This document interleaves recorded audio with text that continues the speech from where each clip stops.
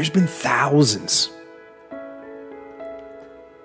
and hundreds of thousands and millions of warriors that have been in very stressful situations and faced evil and faced death much worse than the situation I'm in or you're in that we might consider stressful. And I even did this when I was overseas, when I was on deployment, when I was a combat leader. I was feeling stress. And you know what? We took casualties and it was awful and it was heartbreaking.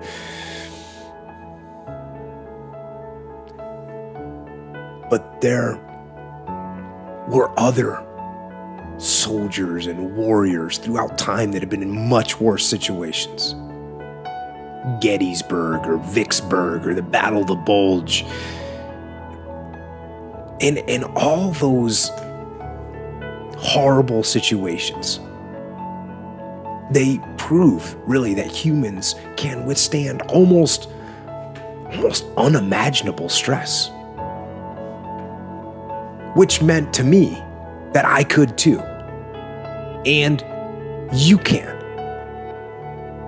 And the first step for me is doing that, taking that look to gain some perspective. And then in order to gain perspective, you got to do something that we already talked about. You've got to detach. You've got to detach from the problems or the stress that you're experiencing so that you can get that perspective of them. Now,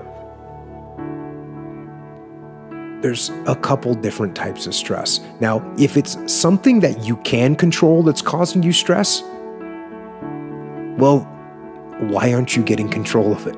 Now, there's also stress that's caused by things that you cannot control.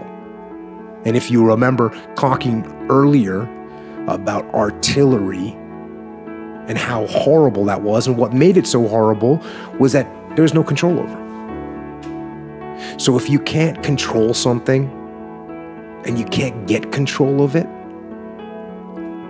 you have to at least embrace what you can. And I'm not saying you're going to embrace artillery shelling, but I'll tell you what, when it comes to things like artillery, or for us in Ramadi was IEDs, and we could do everything we could do to mitigate that risk, but eventually there's only so much you can do, and you cannot completely eliminate it.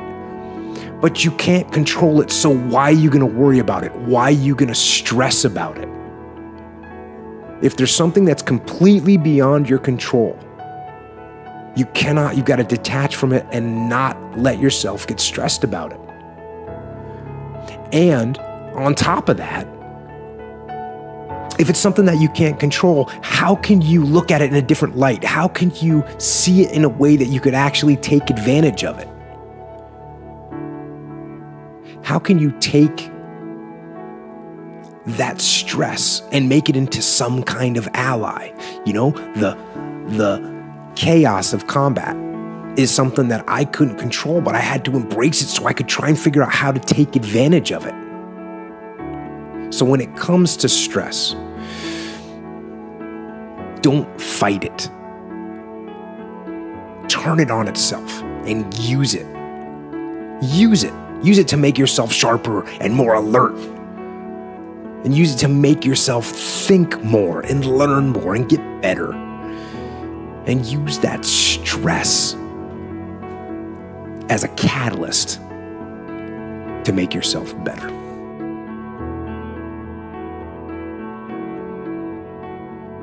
You've lived a life dominated by doubt and fear. How do you step into bravery? Step. That's how you step into bravery. Step. Take the step. Step aggressively towards your fear. And that step towards your fear is the step into bravery.